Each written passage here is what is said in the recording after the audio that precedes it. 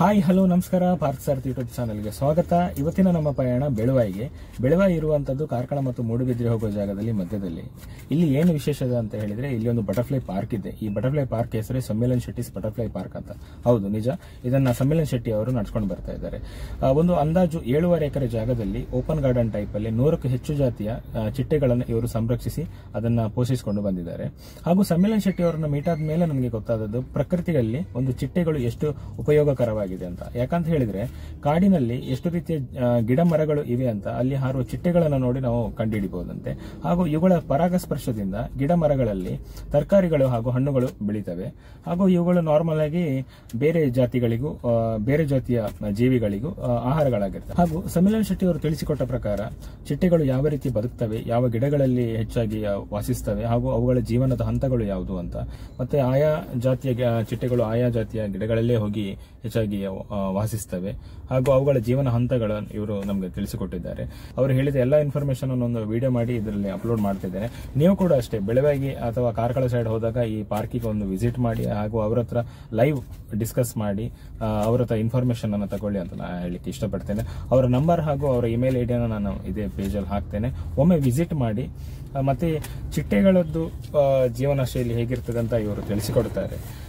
ಎಲ್ಲ ಇನ್ಫಾರ್ಮೇಶನ್ ಅನ್ನು ಕಲೆಕ್ಟ್ ಮಾಡಿ ಮತ್ತೆ ಹಾಗೂ ಸ್ಕೂಲ್ಸ್ಗಳಲ್ಲಿ ಹಾಗೂ ಕೆಲವು ಮಕ್ಕಳಿಗೆ ಇದು ತುಂಬಾ ಖುಷಿ ಆಗ್ತದೆ ಈ ಪ್ಲೇಸ್ ನೋಡಿದ್ರೆ. ಒಮ್ಮೆ ವಿಸಿಟ್ ಮಾಡಿ. ಹಾಗೂ ಈ ಪಾರ್ಕ್ ಅಲ್ಲಿ ಔಟ್ಸೈಡ್ ಇಂದ ಬಂದವರಿಗೆ ಸ್ಟೇ ಆಗುವ ಅವಕಾಶ ಕೂಡ ಉಂಟು. ಹಾಗೂ ಫುಡ್ಡಿನ ಅರೇಂಜ್ಮೆಂಟ್ ಕೂಡ ಮಾಡಿಕೊಡ್ತಾರೆ. ಫೋಟೋಗ್ರಾಫರ್ಗಂತೂ ತುಂಬಾ ಖುಷಿಯಾಗುವಂತ ಜಾಗ ಇದೆ. ಯಾಕಂದ್ರೆ ಇಲ್ಲಿ 100ಕ್ಕಿಂತ ಹೆಚ್ಚು ಜಾತಿಯ ಚಿಟ್ಟೆಗಳು ಇರ್ತವೆ. ಫೋಟೋಗ್ರಾಫರ್ಗಂತೂ ಒಳ್ಳೆ ಎಲ್ಲಾ ರೀತಿಯ ಫೋಟೋಗಳು ಚಿಟ್ಟೆಯ ಫೋಟೋಗಳು ಸಿಗ್ತವೆ. ಒಮ್ಮೆ ಈ ಪಾರ್ಕಿಗೆ ವಿಸಿಟ್ ಮಾಡಿ ಹಾಗೂ ಇಲ್ಲಿ ಏನೆಲ್ಲ ವಿಶೇಷತೆ ಇದೆ ಅಂತ ನೀವೇ ಒಮ್ಮೆ ಫೀಲ್ ಮಾಡಿ. Thank you. ಒಂದು ಚಿಟ್ಟೆ ಒಂದು ಏರಿಯಾದಲ್ಲಿ ಉಂಟ ಅಂತ ಆದ್ರೆ ಅದಕ್ಕೆ ಸಂಬಂಧಪಟ್ಟ ಮರಗಿಡಗಳು ಅಲ್ಲಿ ಉಂಟ ಅಂತ ಎಲ್ಲ fast flying butterflies of course. But ಈ ಸದರ್ನ್ ಬರ್ಡಿಂಗ್ ಫ್ಲೈಟ್ ನೋಡಬಹುದು. It has got a slow fluttering flight. ಇದು ಡಾರ್ಕ್ ಬ್ಲೂ ಟೈಗರ್, ಇದು ಕ್ಯಾಟರ್ಪಿಲ್ಲರ್ ಇದು. ಆಯ್ತಾ, ಇಲ್ಲಿ ಒಂದು ಟೈಲ್ ಪಾಮ್ ಫ್ಲೈ ಬಟರ್ಫ್ಲೈ ಬಂದು ಕೂದಿದೆ ನೋಡಿ. ಇದು ಟೈಲ್ ಪಾಮ್ ಫ್ಲೈ ಅಂತ ಆರೆಂಜ್ ಇಶ್ ಉಂಟು ನೋಡಿ. ಆಕ್ಚುಲಿ ನಾವು ಬಟರ್ಫ್ಲೈಗಳು ಏನು ತಿಂತದೆ ಅಂತ ಕೇಳಿದ್ರೆ ಸಾಮಾನ್ಯವಾಗಿ ನಾವು ಅವುಗಳು ಹೂವಿನ ಮೇಲೆ ಮಕರಂದ ಹಿರ್ತಂತ ತಿಳ್ಕೊಳ್ಬಹುದು. ಬಟ್ ಆಕ್ಚುಲ್ ಆಗಿ ಅವುಗಳು ಬೇರೆ ಬೇರೆ ಫುಡ್ ಸ್ಟಫಿನ ಮೇಲೆ ಬರ್ತದೆ. ಮಳೆ ಹಾಗೆ ಅಂತ ಆಗುದಿಲ್ಲ. ಮಳೆ ಬಂದ್ರೆ ಇದೆ ಡೋಂಟ್ ನೆಕ್ಟರ್ ಅನ್ನು. ಸೊ ಬಟರ್ಫ್ಲೈಸ್ ಅಂತದ್ದು ಯಾಕೆ ನಾಶ ಆಗ್ಬೋದಂದ್ರೆ ಹ್ಯಾಬಿಟೇಟ್ ಡಿಸ್ಟ್ರಕ್ಷನ್ ಒಂದು ಮೇಜರ್ ಥ್ರೆಟ್. ನಾವು ಕಾಡು ನಾಶ ಮಾಡುವಂತದ್ದು ಉಂಟು. ಪಿಗ್ಮಿ ಸ್ಕ್ರಬ್ ಆಪರ್ ಉಂಟು. ಇದಕ್ಕೆ ಮಡ್ಪಡ್ಲಿಂಗ್ ಬಿಹೇವಿಯರ್ ಅಂತ ಹೇಳ್ತದೆ. ಲೆಪಿಡಾಪ್ಟರಿಸ್ಟ್ ಯಾರು ಮಾತ್ಸ್ ಮತ್ತೆ ಬಟರ್ಫ್ಲೈ ಸ್ಟಡಿ ಮಾಡಿ ನೋಡಿ, ಅವರಿಗೆ ಲೆಪಿಡಾಪ್ಟರಿಸ್ಟ್ ಅಂತ ಹೇಳ್ತಾರೆ.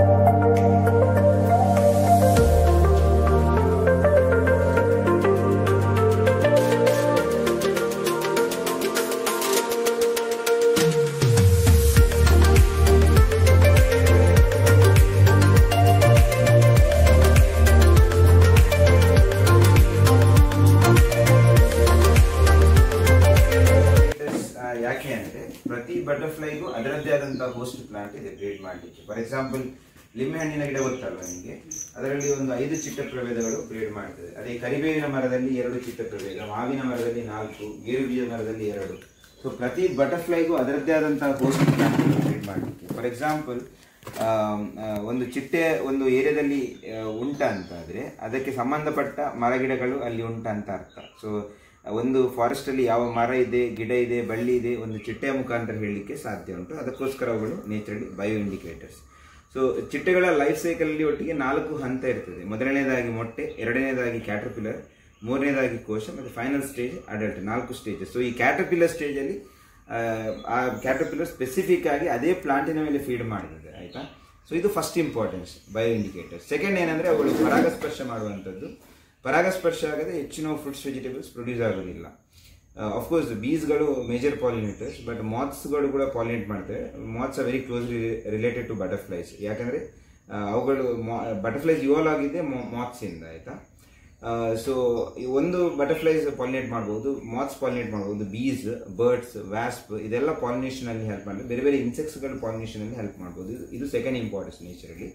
ಥರ್ಡ್ ಏನಂದ್ರೆ ಬಟರ್ಫ್ಲೈಸ್ಗಳು ಬೇರೆ ಜೀವಿಗಳಿಗೆ ಆಹಾರ ಆಗುವಂಥದ್ದು.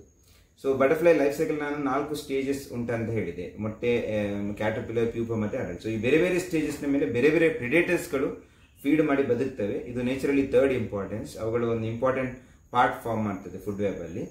ಸೊ ಬಟರ್ಫ್ಲೈಸ್ ಅಂತದ್ದು ಯಾಕೆ ನಾಶ ಆಗ್ಬೋದು ಅಂದ್ರೆ ಹ್ಯಾಬಿಟೇಟ್ ಡಿಸ್ಟ್ರಾಕ್ಷನ್ ಒಂದು ಮೇಜರ್ ಥ್ರೆಟ್. ನಾವು ಕಾಡು ನಾಶ ಮಾಡುವಂಥದ್ದು, ನಮ್ಮ ರೀಜನ್ಗೆ ಸಂಬಂಧಪಟ್ಟ ಮರಗಿಡಗಳನ್ನು ತೆಗೆಯುವುದರಿಂದ ಚಿಟ್ಟೆ ಸಂತತಿ ನಾಶ ಆಗ್ಬೋದು. ಯಾಕಂದ್ರೆ ಲೋಕಲ್ ಪ್ಲಾಂಟ್ಸ್ ಮೇಲೆ ಬಟರ್ಫ್ಲೈಸ್ಗಳು ಡಿಪೆಂಡೆಂಟ್ ಆಗಿವೆ. ಸೊ ಹ್ಯಾಬಿಟೇಟ್ ಡಿಸ್ಟ್ರಕ್ಷನ್ ಅನ್ನೋದು ಒಂದು ಮೇಜರ್ ಥ್ರೆಟ್ ಆಗಿ ಹೋಗ್ತದೆ. ಸೆಕೆಂಡ್ ಥ್ರೆಟ್ ಏನಂದ್ರೆ ನಾವು ಕೀಟನಾಶಕಗಳನ್ನು ಯೂಸ್ ಮಾಡುವಂಥದ್ದು, ಹರ್ಬಿಸೈಡ್ಸ್ ಆಗಿರಲಿ, ಪೆಸ್ಟಿಸೈಡ್ಸ್ ಇನ್ಸೆಕ್ಟಿಸೈಡ್ಸ್ ಆಗಿರಲಿ. ಹರ್ಬಿಸೈಡ್ಸ್ ಇಂದ ಬಟರ್ಫ್ಲೈಗಳ ಹೋಸ್ಟ್ ಪ್ಲಾಂಟ್ಗಳು ನಾಶ ಆಗ್ಬೋದು ಒಂದು ಏರಿಯಾದಲ್ಲಿ. ಸೊ ಮತ್ತೆ ಇನ್ಸೆಕ್ಟಿಸೈಡ್ಸ್ ಇಂದ ಡೈರೆಕ್ಟ್ ಆಗಿ ಬಟರ್ಫ್ಲೈಸ್ಗೆ, ಕ್ಯಾಟರ್ಪಿಲ್ಲರ್ಸ್ಗೆ ಎಫೆಕ್ಟ್ ಆಗ್ಬೋದು. ಸೊ ನಾವು ಎಷ್ಟು ಕಮ್ಮಿ ಯೂಸ್ ಮಾಡ್ತೇವೆ ಅಷ್ಟು ಬಟರ್ಫ್ಲೈ ಸಂತತಿಯನ್ನು ನೋಡ್ಲಿಕ್ಕೆ ಸಾಧ್ಯ, ಆಯ್ತಾ. ಥರ್ಡ್ ಥ್ರೆಟ್ ಕಾಡ್ಗಿಚ್ಚು, ಫಾರೆಸ್ಟ್ ಫೈರ್. ಒಂದು ಎಂಟೈರ್ ಏರಿಯಾದಲ್ಲಿ ಬಟರ್ಫ್ಲೈ ಪಾಪ್ಯುಲೇಷನ್ ವೈಪೌಟ್ ಆಗ್ಬೋದು ಕಾಡ್ಗಿಚ್ಚಿಂದ. ಸೊ ಇದೆಲ್ಲ ಬಟರ್ಫ್ಲೈ ಸಂತತಿ ನಾಶ ಆಗಲಿಕ್ಕೆ ಕಾರಣ, ಆಯ್ತಾ. ನಾವು ಬಟರ್ಫ್ಲೈ ಸಂತತಿಯನ್ನು ಉಳಿಸಬೇಕಾದ್ರೆ ನ್ಯಾಚುರಲ್ ಫಾರೆಸ್ಟ್ ಏನಿದೆ, ನೀವು ಒಳಗೆ ಬರುವಾಗ ನೀವು ಕರ್ಮರದ ಹಾಡಿ ನೋಡಿದ್ರಿ, ಕರಿಗೋಗಿ. ಸೊ ಅದರಲ್ಲಿ ಕರ್ಮರದಲ್ಲಿ 8 ಚಿಟ್ಟ ಪ್ರಭೇದಗಳು ಬ್ರೀಡ್ ಮಾಡ್ತದೆ. ಸೊ ಈ ಸೆಕೆಂಡರಿ ಫಾರೆಸ್ಟ್ ತುಂಬಾ ಇಂಪಾರ್ಟೆಂಟ್. ನಾವು ಈಗ ಪಶ್ಚಿಮ ಘಟ್ಟದ ತಪ್ಪಲಲ್ಲಿ ಇದ್ದೇವೆ. ಅಫ್ಕೋರ್ಸ್ ಇದು ಕೋಸ್ಟಲ್ ಸ್ಟ್ರಿಪ್ ಅಂತ ಹೇಳ್ಬೋದು, ಆಕ್ಚುಲಿ ವೆಸ್ಟರ್ನ್ ಘಾಟ್ಸ್ ಇದು. ಇಲ್ಲಿ ಇರುವ ಮರಗಿಡಗಳು ಎಷ್ಟು ಒಳ್ಳೆ ರಿಚ್ ಇರ್ತದೆ ಅಷ್ಟು ಬಟರ್ಫ್ಲೈ ಪಾಪ್ಯುಲೇಷನ್ಗೆ ಅದು ಹೆಲ್ಪ್ ಆಗ್ಬೋದು. ಯಾಕಂದ್ರೆ ಸೌತ್ ವೆಸ್ಟ್ ಮಾನ್ಸೂನ್ ಸ್ಟಾರ್ಟ್ ಆಗುವಾಗ, ಮಳೆ ಸ್ಟಾರ್ಟ್ ಆಗುವಾಗ ಅದಕ್ಕಿಂತ ಮುಂಚೆ ಪ್ರೀ ಮಾನ್ಸೂನ್ ಶವರ್ಸ್ ಅಂತ ಬೀಳ್ತದೆ. ಸೊ ಆಗ ಬಟರ್ಫ್ಲೈಸ್ಗಳು ಮೈಗ್ರೇಟ್ ಆಗ್ತವೆ. ಕೋರ್ ವೆಸ್ಟರ್ನ್ ಘಾಟ್ಸ್ ಅಲ್ಲಿ ಅವಳಿಗೆ ಥ್ರೈವ್ ಮಾಡಲಿಕ್ಕೆ ಆಗೋದಿಲ್ಲ, ಯಾಕಂದ್ರೆ ಅದು ಹೆವಿ ಸೌತ್ ವೆಸ್ಟ್ ಮಾನ್ಸೂನ್ ಅವಳಿಗೆ ಥ್ರೈವ್ ಮಾಡಲಿಕ್ಕೆ ಆಗದ ಕಾರಣ ದೇ ಮೈಗ್ರೇಟ್. ಕೆಲವು ಚಿಟ್ಟೆಗಳು ಡೆಕ್ಕನ್ ಪ್ಲಾಟ್ ಹೋಗ್ಬೋದು, ಪ್ಲೇನ್ಸ್ಗೆ ಹೋಗಿ ಈಸ್ಟರ್ನ್ ಘಾಟ್ಸ್ಗೆ ಹೋಗ್ಬೋದು. ಹೆಚ್ಚಿನ ಚಿಟ್ಟೆಗಳು ಪಶ್ಚಿಮ ಘಟ್ಟದ ತಪ್ಪಲಿಗೆ ಬರ್ತವೆ, ಕೋಸ್ಟಲ್ ಸ್ಟ್ರಿಪ್ಗೆ ಬರ್ತವೆ, ವೆಸ್ಟರ್ನ್ ಘಾಟ್ಸ್. ಹೀಗೆಲ್ಲ ನಾವು ಅರ್ಥ ಮಾಡಲಿಕ್ಕೆ ಹೋದ್ರೆ ಬಟರ್ಫ್ಲೈಸ್ ಅನ್ನು ಕನ್ಸರ್ವ್ ಮಾಡಲಿಕ್ಕೆ ಆಗ್ತದೆ. ಸೆಕೆಂಡರಿ ಫಾರೆಸ್ಟ್ ಅನ್ನು ಸಂರಕ್ಷಣೆ ಮಾಡೋದು ತುಂಬಾ ಅಗತ್ಯ ಆಗ್ತದೆ. ಅನ್ಫಾರ್ಚುನೇಟ್ಲಿ ಈ ಸೆಕೆಂಡರಿ ಫಾರೆಸ್ಟ್ಗಳು ಪ್ರೈವೇಟ್ ಲ್ಯಾಂಡ್ಸ್ ಅಲ್ಲಿ ಇರುವ ಕಾರಣ we have every scope for destruction. So ಇದು habitat destruction major threat. So ನಾವು ಸೆಕೆಂಡರಿ ಫಾರೆಸ್ಟ್ ಅನ್ನು ಸಂರಕ್ಷಣೆ ಮಾಡಲೇಬೇಕಾಗ್ತದೆ ಬಟರ್ಫ್ಲೈ ಪಾಪ್ಯುಲೇಷನ್ ನೋಡಲಿಕ್ಕೆ. ಸೊ ಇದು ಟೋಟಲ್ ಲ್ಯಾಂಡ್ ನಾವು ಬಟರ್ಫ್ಲೈಸ್ಗೆ ಡೆಡಿಕೇಟ್ ಮಾಡಿದ್ದು 7.35 acres. ಅದರಲ್ಲಿ 4 acres ವರೆಗೆ ಸೆಕೆಂಡರಿ ಫಾರೆಸ್ಟ್ ಇದೆ. ಉಳಿದ ಲ್ಯಾಂಡ್ ಅಲ್ಲಿ ಅದು ಮೊದಲು ಪ್ಯಾಡಿ ಫೀಲ್ಡ್ ಆಗಿತ್ತು, ಬಟ್ ಅದು ಅದರಷ್ಟಕ್ಕೆ ಸ್ಲೋಲಿ ಆಗಿ ಬಟರ್ಫ್ಲೈ ಹ್ಯಾಬಿಟೇಟ್ ಆಗಿ ಕನ್ವರ್ಟ್ ಆಗಿದೆ. ಸ್ವಲ್ಪ ಇಂಟರ್ವೇನ್ ಆಗಿದ್ದೇವೆ ನಾವು, ಅಂದ್ರೆ ಯಾವುದೆಲ್ಲ ವೀಡ್ಸ್ ಇತ್ತು, ಅಂದ್ರೆ ಎಸ್ಪೆಷಲಿ ಇಕೋಟೋರಿಯಂ, ಕಮ್ಯುನಿಸ್ಟ್ ಗಿಡ ಅಂತ ಹೇಳ್ತೇವೆ ಅಲ್ವಾ, ಅದೆಲ್ಲ ತೆಗಿಬೇಕಾಗ್ತದೆ. ಯಾಕಂದ್ರೆ ಅದು ಡೈವರ್ಸಿಟಿಯನ್ನು ಹೋಲ್ತದೆ, ಅದು ತೆಗೆಯಲಿದೆ. ಸೊ ಅದು ಮತ್ತೆ ನಮ್ಮ ರೀಜನ್ಗೆ ಸಂಬಂಧಪಡದ ಮರ ಗಿಡಗಳನ್ನು ನಾವು ತೆಗೆದ್ರೆ ನ್ಯಾಚುರಲ್ ಆಗಿ ಲೋಕಲ್ ಆಗಿ ಏನು ಬೆಳೀತದೆ ಅದನ್ನು ಕನ್ಸರ್ವ್ ಮಾಡಿದ್ರೆ ಬಟರ್ಫ್ಲೈಸ್ ನೋಡ್ಬೋದು. ಸೊ ಒಂದು 2% ಪ್ಲಾಂಟ್ಸ್ ನಾವು ಇಂಟ್ರೊಡ್ಯೂಸ್ ಮಾಡಿದ್ದೇವೆ, ನಾವು ಹಾಕಿದ್ದೇವೆ. ಬಾಕಿದ್ದು more than like 97 to 98% plants R naturally found. So ನಾವೀಗ ಫೀಲ್ಡ್ ವರ್ಕ್ ಹೋಗುವ, ನ್ಯಾಚುರಲ್ ಹ್ಯಾಬಿಟೇಟ್ ಅಲ್ಲಿ ಬಟರ್ಫ್ಲೈಸ್ ನೋಡುವ, ಮತ್ತೆ ಅದರ ಬಿಹೇವಿಯರ್ ಎಕ್ಸ್ಪ್ಲನೇಷನ್ ಮಾಡ್ತೇನೆ, ಅದರ ಹೋಸ್ಟ್ ಪ್ಲಾಂಟ್ ಪ್ರಿಫರೆನ್ಸಸ್ ಬಗ್ಗೆ ಹೇಳ್ತೇನೆ, ಆಯ್ತಾ, ಬಟರ್ಫ್ಲೈಸ್ ಇದು. ಸೊ ಮತ್ತೆ ರಿಟರ್ನ್ ಬಂದು ಒಂದು ಇಲ್ಲಿದ್ದು ಕಾಮನ್ ಬ್ಯಾರಾನ್, ಈ ಸೈಡ್ ಕೂತಿದೆ ನೋಡಿ, ಇದು ಕಾಮನ್ ಬ್ಯಾರಾನ್ ಫೀಮೇಲ್, ಆಯ್ತಾ. ಇದು ತುಂಬಾ ಕಾಮನ್ ಬಟರ್ಫ್ಲೈ. ಗೇರು ಬೀಜದಲ್ಲಿ ಮೊಟ್ಟೆ ಇಡ್ತದೆ, ಮತ್ತೆ ಮಾವಿನ ಮರದಲ್ಲಿ ಕೂಡ ಮೊಟ್ಟೆ ಇಡ್ತದೆ. ಅದೆಲ್ಲ ಬಾಕಿದು ಡಾರ್ಕ್ ಯೂನಿಂಗ್ ಬ್ರೌನ್ಸ್ ನೋಡ್ತಾ ಇದ್ದೀರಾ ನೀವು, ಬ್ರೌನಿಶ್ ಬಟರ್ಫ್ಲೈಸ್ ಇದೆ ಅಲ್ಲ, ಅದೆಲ್ಲ ಡಾರ್ಕ್ ಯೂನಿಂಗ್ ಬ್ರೌನ್ಸ್. ಸೊ ಇದು ಒಂದು ಕಾಮನ್ ಬ್ಯಾರಾನ್ ಫೀಮೇಲ್, ಇದು ರೆಡ್ ಸ್ಪಾಟ್ ಡ್ಯೂಕ್ ಮೇಲ್, ಆಯ್ತಾ. ಸೊ ಇದರ ಫೀಮೇಲ್ ರೆಡ್ ಸ್ಪಾಟ್ ಡ್ಯೂಕ್ ಇದು ಫೀಮೇಲ್ ಗೇರು ಬೀಜದ ಮರದಲ್ಲಿ ಮೊಟ್ಟೆ ಇಡ್ತದೆ. ರೆಡ್ ಸ್ಪಾಟ್ ಡ್ಯೂಕ್ ಇದು ಫೀಮೇಲ್. ಕಾಮನ್ ಬ್ಯಾರಾನ್ ಇದು ಫೀಮೇಲ್ ನೋಡ್ತಾ ಇದ್ದೀರಾ ನೀವು, ತುಂಬಾ ಕಾಮನ್ ಬಟರ್ಫ್ಲೈ. ಮಾವಿನ ಅಲ್ಲಿ ಮೇಲೆ ಹೋಯ್ತು ನೋಡಿ, ಮಾವಿನ ಮರದಲ್ಲಿ ಮೊಟ್ಟೆ ಇಡ್ತದೆ, ಆಯ್ತಾ. ಸೊ ಇಲ್ಲಿ ಲಿಯಾ ಮ್ಯಾಕ್ರೋಫಿಲ್ಲಾ ಅಂತ, ಇದರಲ್ಲಿ ವಾಟರ್ ಸ್ನೋ ಫ್ಲಾಟ್ ನೋಡ್ತಾ ಇದ್ದೀರಾ, ಅದರ ಬದಿಯಲ್ಲಿ ಬ್ಯಾಂಡೆಡ್ ಡೂಪಿಯಾರೋ ಕೂಡ ಉಂಟು. ಇಲ್ಲಿ ಒಂದು ಟೈಲ್ ಪಾಮ್ ಫ್ಲೈ ಬಟರ್ಫ್ಲೈ ಬಂದು ಕೂದಿದೆ ನೋಡಿ, ಇದು ಟೈಲ್ ಪಾಮ್ ಫ್ಲೈ ಅಂತ, ಆರೆಂಜ್ ಇಷ್ಟು ಉಂಟು ನೋಡಿ, ಸ್ಟ್ರೈಪ್ಸ್ ಉಂಟು ಬ್ಲಾಕ್ ಇದ್ದು. ಸೊ ಇದು ನೋಡಿ, ಅದು ಮೇಲ್, ಇದರದ್ದೇ ಮೇಲ್. ಸೊ ಮೇಲ್ಗೆ ಮತ್ತೆ ಫೀಮೇಲ್ಗೆ ಡಿಫರೆನ್ಸ್ ಉಂಟು ವಿಂಗ್ ಪ್ಯಾಟರ್ನ್ ನಲ್ಲಿ. So they are good example for sexual dimorphism. ಕೆಲವೊಂದು ಸಾರಿ ಮೇಲ್ ಫೀಮೇಲ್ ಡಿಫ್ರೆಂಟ್ ಆಗಿ ಕಾಣ್ತದೆ, ನೀವು ಬೇರೆ ಬೇರೆ ಸ್ಪೀಸೀಸ್ ಅಂತ ತಿಳ್ಕೊಳ್ಬಹುದು, but they are same. But ಕೆಲವೊಂದು ಚಿಟ್ಟೆಗಳಲ್ಲಿ they are sexes R similar, ಅಂದ್ರೆ ಒಂದೇ ರೀತಿ ಪ್ಯಾಟರ್ನ್ ಇರ್ತದೆ. ಸೊ ಈ ನಾರ್ಮಲಿ ಫೀಮೇಲ್, ಈ ಮೇಲ್ ಇದೆ ಅಲ್ಲ ಟೈಲ್ ಪಾಮ್ ಫ್ಲೈ, ಇದು ಅದರ ಹೋಸ್ಟ್ ಆಯ್ತಾ. All palm varieties are the host of the tail palm flies, and the mail sit on the host. ಫೀಮೇಲ್ಗೋಸ್ಕರ ಕಾಯ್ದುಕೊಂಡು ಕೂತಿರ್ಬೋದು. ಸೊ ಕೆಲವು ಬಟರ್ಫ್ಲೈಸ್ ಕೆಲವು ರೀತಿಯ ಬಿಹೇವಿಯರ್ ಇರ್ತದೆ. ಅಲ್ಲಿ ಒಂದು ಚಿಟ್ಟೆ ಬಾಸ್ಕ್ ಮಾಡ್ತಾ ಉಂಟು ಎಲೆಯ ತುದಿಯಲ್ಲಿ, ಅದು ಕಾಮನ್ ಬ್ಯಾಂಡೆಡ್ ಡೀಮನ್ ಅಂತ, ಬಾಸ್ಕಿಂಗ್ ಬಿಹೇವಿಯರ್. ಸೊ ಬಟರ್ಫ್ಲೈಸ್ ಗಳಿದೆ ಅಲ್ಲ, ದೇ ಆರ್ ಕೋಲ್ಡ್ ಬ್ಲಡೆಡ್. ಅವುಗಳ ಬಾಡಿ ಟೆಂಪರೇಚರ್ ಸರೌಂಡಿಂಗ್ ಟೆಂಪರೇಚರ್ ಮೇಲೆ ಡಿಪೆಂಡೆಂಟ್ ಆಗಿದೆ. ಸೊ ಅದಕ್ಕೋಸ್ಕರ ಅದು ಈ ತರ ಬಾಸ್ಕ್ ಮಾಡಬಹುದು, ವಿಂಗ್ ಸ್ಪ್ರೆಡ್ ಮಾಡಿ. ಸೊ ಇಲ್ಲಿ ನಿಮಗೆ 2 ವಾಟರ್ ಸ್ನೋ ಫ್ಲಾಟ್ ಉಂಟು. ಇದು ಚೆಸ್ಟ್ನಟ್ ಬಾಬ್ ಅಂತ, ಸೊ ವಾಟರ್ ಸ್ನೋ ಫ್ಲಾಟ್ಗಳು ಚೆನ್ನಬೂರ್ನಲ್ಲಿ ಬ್ರೀಡ್ ಮಾಡ್ತೇವೆ. ಸ್ಮೈಲೆಕ್ಸ್ ಜೆಲಾನಿಕಾ ಡಯಾಸ್ಕೋರಿಯದಲ್ಲೆಲ್ಲ ಬ್ರೀಡ್ ಮಾಡ್ತೇವೆ ಆಯ್ತಾ. ಇದು ಬ್ಯಾಂಡೆಡ್ ಬ್ಲೂ ಪಿಯರ್, ಇನ್ನೊಂದು ಬಟರ್ಫ್ಲೈ ಅಲ್ಲಿ ಕೆಳಗಡೆ ಫ್ಲೈ ಮಾಡೋದು. ಈ ಬ್ಯಾಂಡೆಡ್ ಬ್ಲೂ ಪಿಯರ್ ಅದು ಅರ್ಲಿ ಸ್ಟೇಜಸ್ ತೋರಿಸ್ತೇನೆ, ಇದರ ಕ್ಯಾಟರ್ಪಿಲ್ಲರ್ ಮತ್ತು ಕ್ಯೂಪ ತೋರಿಸ್ತೇನೆ. ಅದು ಸೂರಿಮುಳ್ಳಿನಲ್ಲಿ ಬ್ರೀಡ್ ಮಾಡ್ತದೆ ಆಯ್ತಾ. ಅದು ಟೈಲ್ ಪಾಂಫ್ಲೈ ಮೇಲ್ ಇರ್ತದೆ. ಕರಿಬೇವಲ್ಲಿ 2 ಪ್ರಭೇದಗಳು ಬ್ರೀಡ್ ಮಾಡ್ತದೆ. ಇದು ಕ್ಯಾಟರ್ಪಿಲ್ಲರ್ ಇಲ್ಲಿ ಕರಿಬೇವಲ್ಲಿ ಆಯ್ತಾ. ಕಾಮನ್ ಮಾರ್ಮೋನ್ ಇದು ಕ್ಯಾಟರ್ಪಿಲ್ಲರ್ ಬರ್ಡ್ ಡ್ರಾಪಿಂಗ್ ಸ್ಟೇಜ್ ಅಲ್ಲಿ ಇದೆ.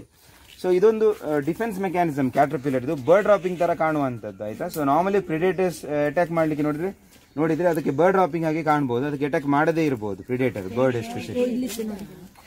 ಬರ್ಡ್ ಡ್ರಾಪಿಂಗ್ ತರ ಕಾಣುವ 3-3 ಇಂಚ್ ವರೆಗೆ ಬರ್ಡ್ ಡ್ರಾಪಿಂಗ್ ವರೆಗೆ ತರ ಕಾಣ್ತದೆ ಆಯ್ತಾ. ಬೇರೆ ಬೇರೆ ಪ್ರಿಡೇಟರ್ಸ್ ಉಂಟು, ಬಟ್ ಬರ್ಡ್ಸ್ ಗೆ ಅದು ಬರ್ಡ್ ಡ್ರಾಪಿಂಗ್ ತರ ಕಾಣ್ತದಲ್ಲ. ಅಲ್ಲಿ ವಾಟರ್ ಸ್ನೋ ಫ್ಲಾಟ್ ನೋಡಿದ್ರಲ್ಲ, ಅದು ಇದರಲ್ಲಿ ಬ್ರೀಡ್ ಮಾಡ್ತದೆ. ಸ್ಮೈಲೆಕ್ಸ್ ಜೆಲಾನಿಕಾ. ಇಲ್ಲಿ 2 ಗ್ಲಾಸಿ ಟೈಗರ್ಸ್ ಇದೆ ನೋಡಿ, ಇದು ಗ್ಲಾಸಿ ಟೈಗರ್ಸ್ 2 ಇದೆ ಇಲ್ಲಿ. ಇದು ಗ್ರಾಸೆಲ್ಲು, ಅದು ಬ್ಯಾಂಡೆಡ್ ಬ್ಲೂ ಪಿಯರ್ ಆಯ್ತಾ ಬಟರ್ಫ್ಲೈ. ಸೊ ಇಲ್ಲಿ ಒಂದು ಬ್ಲೂ ಟೈಗರ್, ಇದು ಡಾರ್ಕ್ ಬ್ಲೂ ಟೈಗರ್, ಅದು ಕಾಮನ್ ಮಾರ್ಮೋನ್, ಅದರದ್ದೇ ನೀವು ನೋಡಿದ ಅದರದ್ದೇ ಆಯ್ತಾ. ಇದು ಡಾರ್ಕ್ ಬ್ಲೂ ಟೈಗರ್, ಇದು ಕ್ಯಾಟರ್ಪಿಲ್ಲರ್ ಇದು ಆಯ್ತಾ. ಇಲ್ಲಿ ಒಂದುಂಟು ಕ್ಯಾಟರ್ಪಿಲ್ಲರ್, ಇಲ್ಲಿ ಕೆಳಗಡೆ ಒಂದು ಉಂಟು. ಇದು ಹೋಸ್ಟ್ ಒಟ್ಟಕಾಕ ನಾವು ತುಳುವಲ್ಲಿ ಅರ್ಕಂಜಿದಪ್ಪ ಅಂತ ಹೇಳ್ತಾರೆ ಕೆಲವರು ಇದನ್ನು. ಅದು ಸ್ಯಾಟರ್ನಿಡ್ ಪ್ರೊಬ್ಯಾಬ್ಲಿ, ಅಲ್ಲ ಬಟರ್ಫ್ಲೈ ಅಲ್ಲ ಅದು, ಅಲ್ಲ ಅದು ಮಾತ್ ಕ್ಯಾಟರ್ಪಿಲ್ಲರ್, ಪತಂಗ. ರಾತ್ರಿಗೆ ಲೈಟಿಗೆಲ್ಲ ಅಟ್ರಾಕ್ಟ್ ಆಗ್ತದಲ್ಲ ಅದು ಪತಂಗ. ಆಕ್ಚುಲಿ ಬಟರ್ಫ್ಲೈಸ್ಗಳು ಇವಾಲ್ವ್ ಆಗಿದ್ದು ಮಾತ್. ಬಟರ್ಫ್ಲೈಸ್ಗಳ ಫಸಿಲ್ಸ್ ಆಕ್ಚುಲಿ ಮಾತ್ಸ್ ಆಯ್ತಾ. The ಫಸಿಲ್ಸ್ dates back more than 200 million years. Flower ಇರದೇ ಇರುವಾಗ ಕೂಡ ಬಟರ್ಫ್ಲೈಸ್ಗಳು ಇದ್ದು, but those are actually moths. So moths ಮತ್ತೆ ಬಟರ್ಫ್ಲೈಸ್ ಒಂದೇ ಆರ್ಡರ್ಗೆ ಬಿಲಾಂಗ್ ಆಗ್ತದೆ, ಲೆಪಿಡಾಪ್ಟೆರಾ ಅಂತ. ಲೆಪಿ ಅಂದ್ರೆ ಸ್ಕೇಲ್ಸ್, ಅಂದ್ರೆ ಯಾವ ಇನ್ಸೆಕ್ಟ್ಗೆ ಅದರ ರೆಕ್ಕೆಯಲ್ಲಿ ಸ್ಕೇಲ್ಸ್ ಇರ್ತದೆ ನೋಡಿ, they belong to that order, ಲೆಪಿಡಾಪ್ಟೆರಾ ಆಯ್ತಾ. ಬ್ಯಾಂಡೆಡ್ ಬ್ಲೂ ಪಿಯರ್ಸ್ ಉಂಟು, ಪಿಗ್ಮಿ ಸ್ಕ್ರಬ್ ಆಪರ್ ಉಂಟು, ಇದಕ್ಕೆ ಮಡ್ ಪಡ್ಲಿಂಗ್ ಬಿಹೇವಿಯರ್ ಅಂತ ಹೇಳ್ತಾರೆ ಆಯ್ತಾ. ಇದು pigmy scrub offer, smallest of all the ಹೆಸ್ಪಿರಿಡೆ butterflies. ಇದು dark blue banded blue pear, ಇದು ಚಿಕ್ಕ ಬಟರ್ಫ್ಲೈಸ್, ಆರೆಂಜ್ ಕಲರ್, ಇದು ಬ್ಲೂ ಶೈನ್ ಆಗ್ತಾ ಉಂಟು ನೋಡಿ, ಅದು ಬ್ಯಾಂಡೆಡ್ ಬ್ಲೂ ಪಿಯರ್ ಅಂತ. ಅದು ಸೂರಿಮುಳ್ಳಿನಲ್ಲಿ ಮೊಟ್ಟೆ ಇರ್ತದೆ, ತೋರಿಸ್ತೇನೆ, ಅದು ಕ್ಯಾಟರ್ಪಿಲ್ಲರ್ ತೋರಿಸ್ತೇನೆ ಬನ್ನಿ. ಇದು ಸದರ್ನ್ ಬರ್ಡ್ ವಿಂಗ್ ಇದ್ದು ಪ್ಯೂಪ್ ಆಯ್ತಾ. ಕರ್ನಾಟಕದ state butterfly southern bird wing, ಮತ್ತೆ ಇಂಡಿಯಾದಲ್ಲಿ ಲಾರ್ಜೆಸ್ಟ್ ಬಟರ್ಫ್ಲೈ, ಅದರ 3rd ಸ್ಟೇಜ್ ಇದು. ನಾಳೆ ಪ್ರೊಬ್ಯಾಬ್ಲಿ ಎಮರ್ಜ್ ಆಗ್ಬೋದು. ಸೊ ಎಮರ್ಜ್ ಆಗುವುದಕ್ಕಿಂತ 1 ದಿವಸ ಮುಂಚೆ ಕಲರ್ ಚೇಂಜ್ ಆಗ್ತದೆ ಕೋಶದ. ಇಲ್ಲಿ ಕಲರ್ ಚೇಂಜ್ ನೋಡಬಹುದು, ಇಲ್ಲಿ ಡಾಟ್ಸ್ ಆಗಿರುವಂತದ್ದು, ಟ್ರಾನ್ಸ್ಪರೆಂಟ್ ಆಗಿರುವಂತದ್ದು ಪ್ಯೂಪ ಆಯ್ತಾ. ಸದರ್ನ್ ಬರ್ಡ್ ವಿಂಗ್ ಇದ್ದು ಪ್ಯೂಪ, ಅದು ಸದರ್ನ್ ಬರ್ಡಿಂಗ್ ಕರ್ನಾಟಕದ ಸ್ಟೇಟ್ ಬಟರ್ಫ್ಲೈ. ಇವತ್ತು ನಾವು ನೋಡಬಹುದು, ಈಗ ನೋಡಿದ್ದೇವೆ ಆಕ್ಚುಲಿ ಇಲ್ಲಿ ಸದರ್ನ್ ಬರ್ಡಿಂಗ್ ಮೇಲೊಂದಿತ್ತು ಆಯ್ತಾ. ಮತ್ತೆ ತುಂಬಾ ಹತ್ತಿರ ಓಡಬೇಕು ಗಿಡದ್ದು, ಇದು ಸೂರಿಮುಳ್ಳಿ.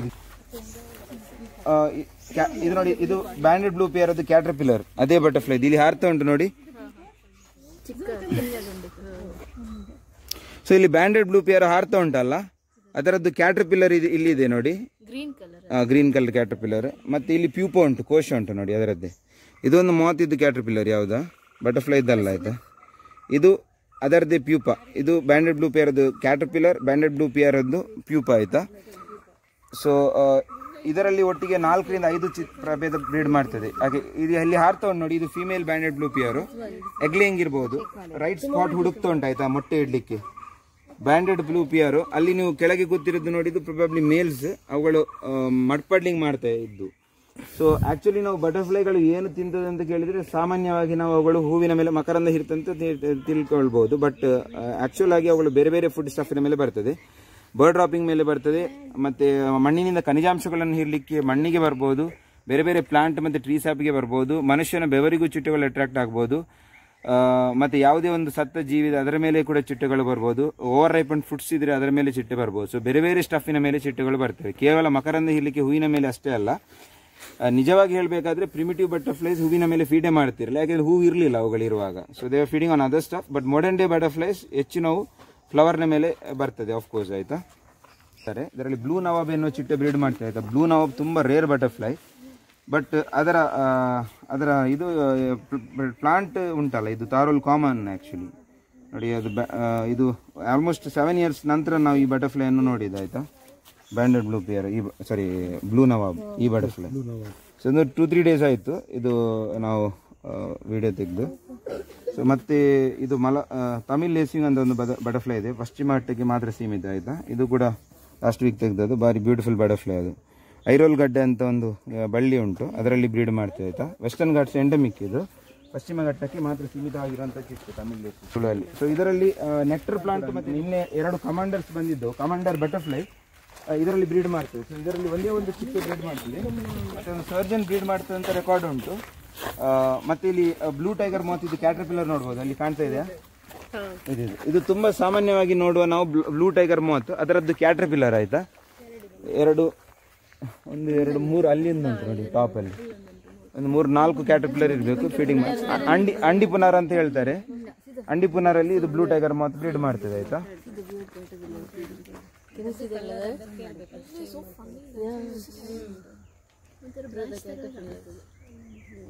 ಮುಸೆಂಡ ಇದರಲ್ಲಿ ಕಮಾಂಡರ್ ಬ್ರೀಡ್ ಮಾಡ್ತದೆ ಆಯಿತಾ, ಕಮಾಂಡರ್ ಬಟರ್ಫ್ಲೈ.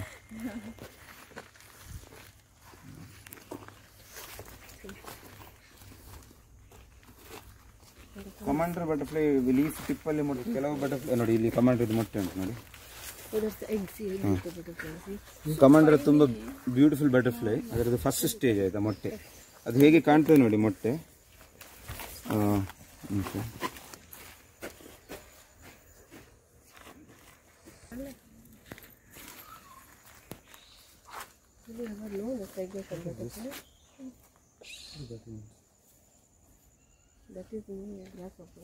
ಡಿಫೆನ್ಸ್ ಮೆಕ್ಯಾನಿಸಮ್ ಉಂಟು, ಅದರ ಡ್ರಾಪಿಂಗ್ಸ್ ಅನ್ನು ಬಿಸಾಡದೆ ಅದು ಕಟ್ಟಿ ಇಟ್ಕೊಳ್ತದೆ. ಅದೀಗ ನಿಮಗೆ ತೋರಿಸ್ಲಿಕ್ಕೆ ಇಲ್ಲ ಅದು ಕ್ಯಾಟರ್ಪಿಲ್ಲರ್, ಅದು ಎಗ್ ಮಾತ್ರ ಇದೆ ಆಯಿತಾ.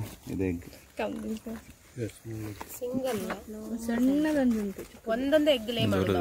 ಕೆಲವು ಬಟರ್ಫ್ಲೈ ಸಿಂಗಲ್ ಎಗ್ ಲೇ ಮಾಡ್ತದೆ, ಕೆಲವು ಬ್ಯಾಚ್ ಅಲ್ಲಿ ಮಾಡ್ತದೆ. ಬೇರೆ ಬೇರೆ ಬಟರ್ಫ್ಲೈಸ್ಗಳು ಕೂಡ ಉಂಟು ಒಂದೇ ಬ್ಯಾಚ್ ಅಲ್ಲಿ ಆಯಿತಾ.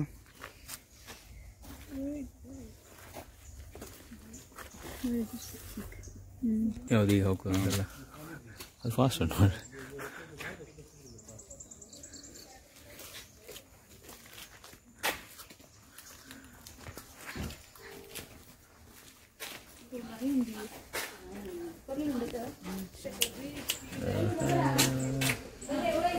ಫೀಲ್ಡ್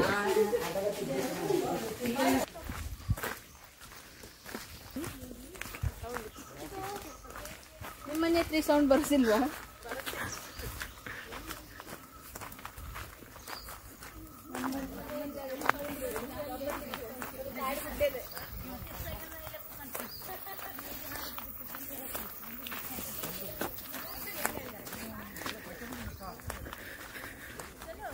ಸದರ್ನ್ ಬರ್ಡಿಂಗ್ ಉಂಟು ನೋಡಿ, ಇಂಡಿಯಾದ ಲಾರ್ಜೆಸ್ಟ್ ಅದು ಸದರ್ನ್ ಬರ್ಡಿಂಗ್ ನೋಡಿ.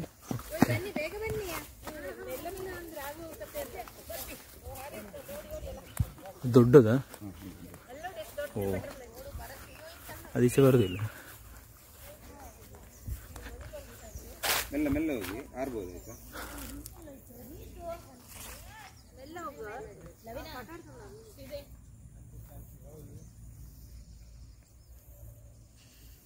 Southern birding, southern butterfly.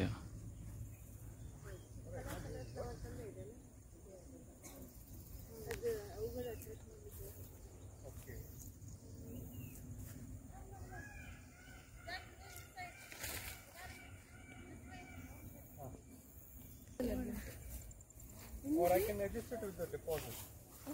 You know, since you are running okay. O blue ನೋಡಿ ಮೇಲ್ಗಡೆ. ಓ ಅಲ್ಲಿ ಪಿಕಾಕ್ ಕಲರ್ ಉಂಟು. ಹೌದು. Yeah, there is a big southern bird wing. It's continuously nectaring. You want to, if Jeevit of anybody want to click.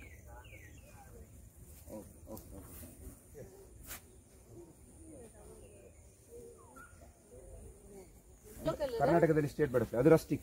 State butterfly ಕರ್ನಾಟಕದ state butterfly. ಹೌದು, ಇದು yellow colour. Yellow black southern bird. Malabar banded peacock ನೋಡಿದ್ರಲ್ಲ ಈಗ blue colour, ಅದು ಅಲ್ಲಿ ಉಂಟು ನೋಡಿ, ಅದು ಕೇರಳದ ಸ್ಟೇಟ್ ಬಟರ್ಫ್ಲೈ. ಯಾವುದು ಯಾವುದು ಅದು? Malabar banded peacock, metallic shine. ಲೆಪಿಡಾಪ್ಟರಿಸ್ಟ್, ಯಾರು ಮಾಸ್ ಮತ್ತೆ ಬಟರ್ಫ್ಲೈ ಸ್ಟಡಿ ಮಾಡ್ರಿ ನೋಡಿ, ಅವ್ರಿಗೆ ಲೆಪಿಡಾಪ್ಟರಿಸ್ಟ್ ಅಂತ ಹೇಳ್ತಾರೆ. ಲೆಪಿಡಾಪ್ಟೆರಾ ಹೇಳ್ಬೋದು. ಲೆಪಿಡಾಪ್ಟರಿಸ್ಟ್ is the person who studies butterflies and moths.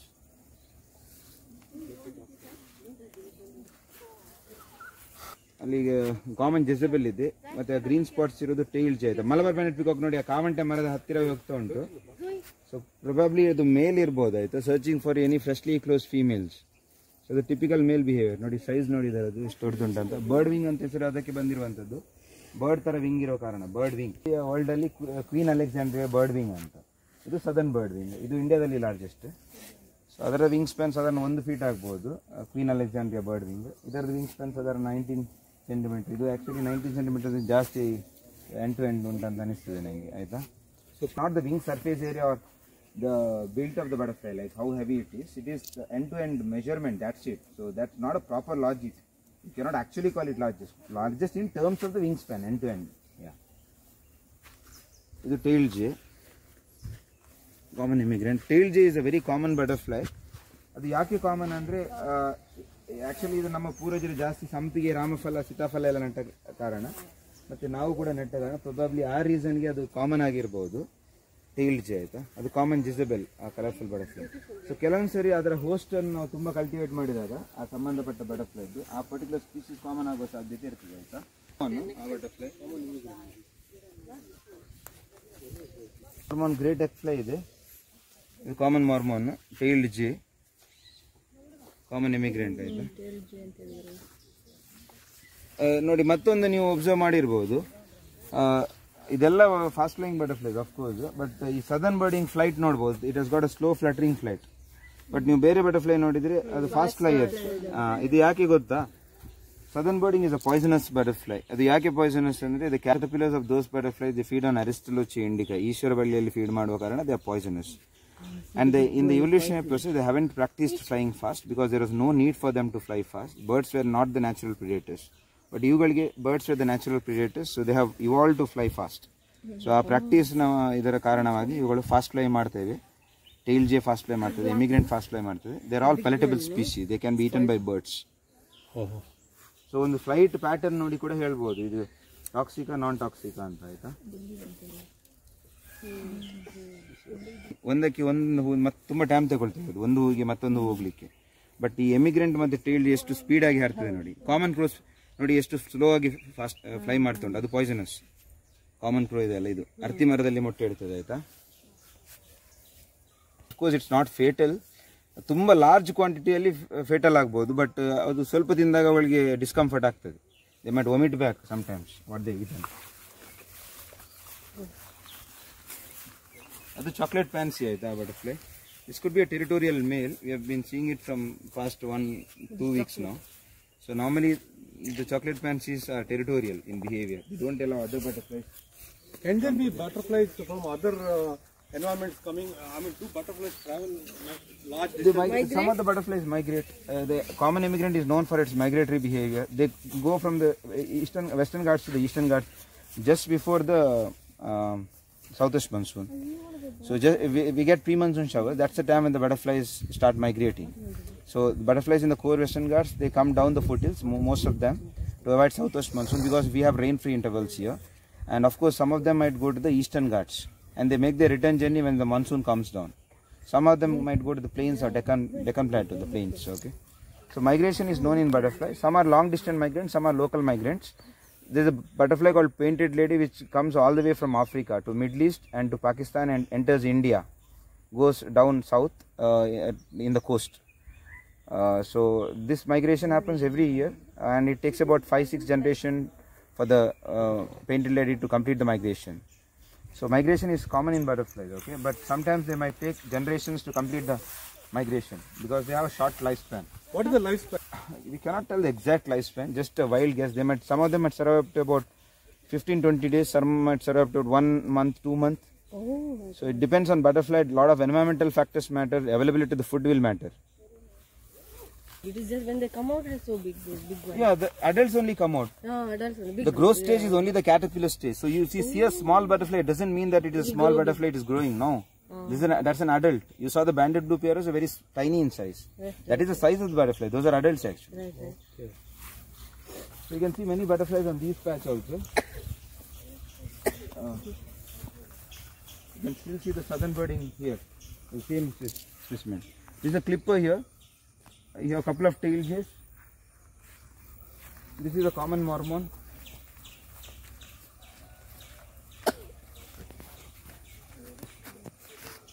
So you can spend some time, if you want, you can spend some time watching and photographing butterflies. Then you can come back. We'll have a presentation. Okay. ಅಲ್ಲ ಇದು ಮಳೆಗಾಲದಲ್ಲಿ ಎಂತಾಗುತ್ತೆ ಇವುಗಳು? ಈಗ ಚಂಡಿ ಆಗೋದಿಲ್ಲ ಅವೆಲ್ಲ? ಮಳೆ ಹಾಗೆ ಅಂತ ಆಗೋದಿಲ್ಲ. ಮಳೆ ಬಂದರೆ ಇದೆ ಡೋಂಟ್ ನೆಕ್ಟರ್. ನಾರ್ಮಲಿ ಇದೆ go and sit under the leaf. ಟ್ವಿಗ್ಗಿನಲ್ಲಿ ಕುತ್ಕೊಳ್ಬೋದು, ಲೀಫಿನಲ್ಲಿ ಕುತ್ಕೊಳ್ಬೋದು. But continuous ಮಳೆ ಬಂದರೆ ಅವುಗಳಿಗೆ ನೆಕ್ಟರ್ ಮಾಡಲಿಕ್ಕೆ ಸ್ವಲ್ಪ ಕಷ್ಟ ಆಗ್ಬೋದು. ಅಂದರೆ ಮೊನ್ನೆ ಒಂದು ಜುಲೈಯಲ್ಲಿ ಒಮ್ಮೆ ಹಾಗೆ ಮಳೆ ಆಯಿತು, 7 ದಿವಸ ಕಂಟಿನ್ಯೂಸ್ ಮಳೆ ಇದೆ, ಆಗ ಸ್ವಲ್ಪ ಎಫೆಕ್ಟ್ ಆಗ್ಬೋದು. ಬಟ್ ಇಲ್ಲದ್ರೆ ಮಳೆ ಬಂದರೆ ಆ ಥರ ಮಳೆ ಬಂದರೆ ಇಂಟರ್ವಲ್ಸ್ ಇದ್ರೆ ಎಂತ ಆಗೋದಿಲ್ಲ. ಮತ್ತೆ ಇದು ಇವುಗಳ ಸನ್ಲೈಟ್ ಇದ್ದಾಗ ಅಷ್ಟೇ ಸನ್ಲೈಟ್ ಇದ್ದಾಗ ಆಕ್ಟಿವ್ ಇರೋದು. ಯಾಕೆಂದ್ರೆ ಅವುಗಳ ಬಾಡಿ ಟೆಂಪರೇಚರ್ ಸರೌಂಡಿಂಗ್ ಟೆಂಪರೇಚರ್ ಮೇಲೆ ಡಿಪೆಂಡೆಂಟ್ ಆಗಿ ಉಂಟು, ಅದಕ್ಕೋಸ್ಕರ ಆಯ್ತಾ. ಅವುಗಳು ಕೋಲ್ಡ್ ಬ್ಲಡೆಡ್. ಸೊ ಎಷ್ಟು ಟೆಂಪರೇಚರ್ ಒಳ್ಳೇದಿರ್ತದೆ ಅಷ್ಟು ಒಳ್ಳೇದು ಬಟರ್ಫ್ಲೈಸ್ಗೆ. ಕ್ಲೌಡಿ ಇದ್ರೆ ಮಳೆ ಬರ್ತಾ ಇದ್ರೆ they might not be active. Hello,